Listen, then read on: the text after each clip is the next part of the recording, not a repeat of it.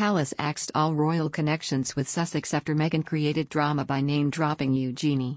Meghan Markle recently made headlines thanks to her appearance on the Ellen DeGeneres show. The Duchess of Sussex talked about many things on the show, including her cousin-in-law, Princess Eugenie. According to a royal expert, the mention of Eugenie has created drama with the royal family. During her appearance on Ellen, Meghan shared a few stories about her life before joining the royal family. For example, she talked about her childhood and her acting career. Additionally, she also told a story from the early days of her and Prince Harry's relationship. According to Meghan, the couple celebrated their first Halloween together in 2016 with Eugenie and her now husband, Jack Brooksbank.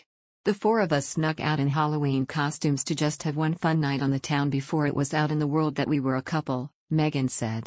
It was a post-apocalypse theme, so we had all this very bizarre costuming on, and we were able to just have one fun final night out.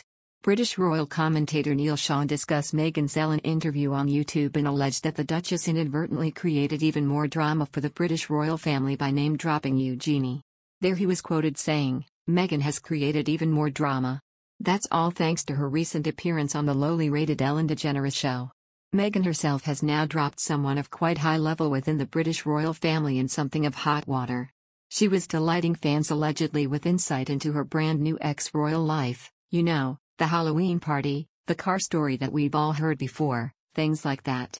It was supposed to resonate with people who thought, well, she's kind of normal, she's like us, As we know, Meghan then decided to describe her friendship with Princess Eugenie and her husband Jack, which goes back quite a long way seemingly. That really did trigger some alarm bells for senior members of the British monarchy over here. This is the problem now for Princess Eugenie because, of course, as we know, all senior members of the British royal family are very nervous about anything getting back to Meghan and Harry because they want to monetize everything, and drop bombshells and talk about how bad the family is. Meghan appears to have dropped Princess Eugenie briefly in it.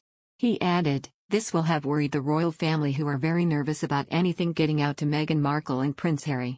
The expert shared his knowledge on the current situation, saying, "As we know, Meghan then decided to describe her friendship with Princess Eugenie and her husband Jack, which goes back quite a long way, seemingly.